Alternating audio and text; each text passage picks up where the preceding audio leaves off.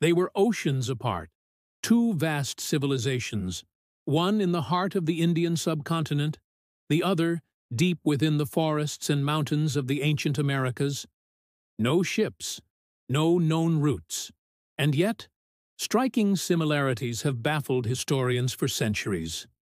Shared symbols, echoes in language, genetic whispers buried beneath centuries of soil and bone. Could there be a hidden thread, woven through time, that ties these distant worlds together? Now, for the first time, ancient DNA speaks louder than myths. It unveils a shocking possibility that the peoples of India and pre-Columbian America may share a deeper bond than we ever imagined.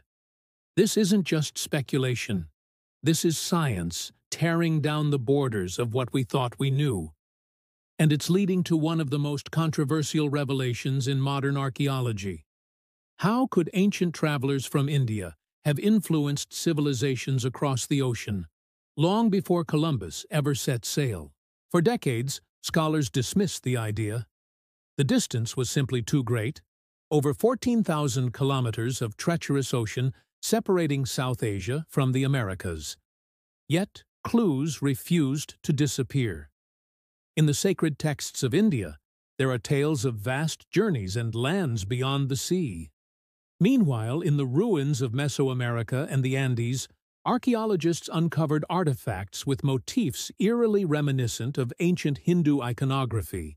In 2016, an archaeological site in Bolivia revealed carvings resembling the chakra symbol, long considered exclusive to Indian tradition. Linguists noted parallels between ancient Dravidian and Quechua languages. And on both continents, myths spoke of sky gods, serpents, and golden cities. Coincidence or remnants of a forgotten encounter? As trade routes spread spices, gold, and ideas across Asia, is it possible that ancient seafarers from India reached the Americas? Thousands of years before Columbus, before the Vikings, even before the Polynesians. Now, scientists are re-examining everything, with DNA as their guide. It began with a skull. Unearthed in 2018, deep in the Peruvian highlands, the remains were initially catalogued as just another member of a lost Andean lineage. But something was off. The cranial structure, elongated yet refined, shared striking similarities not with local populations, but with ancient remains found thousands of miles away. In the Indian state of Tamil Nadu, a team of bioarchaeologists decided to run a full genomic sequence. The results were unexpected. While most markers matched indigenous South American ancestry, there was one fragment, small but unmistakable, that traced back to a lineage most commonly found in South Asia. A mutation rarely seen outside the Indian subcontinent. The finding was dismissed by some as contamination. A lab error, perhaps. But then came another skull. And another. This time from Ecuador. And then Mexico. Each with similar genetic anomalies. Tiny, ancient footprints pointing toward a hidden migration. Could these scattered fragments be the first whispers of an ancient voyage, lost to history? The anomalies couldn't be ignored. A multinational team of geneticists, archaeologists, and historians formed a task force to investigate. Funded in part by the Max Planck Institute and a private foundation in India, they set out to compare over 5,000 ancient DNA samples from burial sites in both hemispheres. Their goal, to trace a possible migratory path that could explain the genetic overlap. But the journey was anything but smooth. Several samples were too degraded to analyze. Others came from politically sensitive dig sites, locked behind layers of bureaucracy. Meanwhile, skeptics launched attacks, accusing the team of chasing pseudoscience. Still, the data piled up. Using advanced mitochondrial DNA mapping and Y chromosome tracing, researchers began to see a faint, consistent pattern, a genetic marker known as M52, rare in the Americas but common among certain Indian populations, kept reappearing in pre-Columbian remains. To validate the findings, samples were blind tested in labs across Europe and East Asia. The results? Consistent, verifiable, unexplainable, at least by conventional historical models. Had the evidence of transoceanic contact been hidden in the blood of the ancients all along? In 2021, a breakthrough came from an unexpected source, a 4,000-year-old tooth, preserved in a clay urn found near the ancient city of Harappa, in modern-day Pakistan. The tooth's DNA was nearly intact. When cross-referenced with the pre-Columbian samples from Peru and Mexico, researchers found a match, down to a specific haplogroup, M52b, a rare subclade previously thought to exist only in South Asia. But the twist was even deeper. Carbon dating of the American remains placed them at 1500 BCE, centuries before the Olmec civilization and over a millennium before any known transoceanic voyage. The data was clear. A fragment of Indian genetic lineage had crossed the ocean and planted itself in the New World. To eliminate any doubt, scientists applied isotopic analysis, tracking the trace elements embedded in bones and teeth.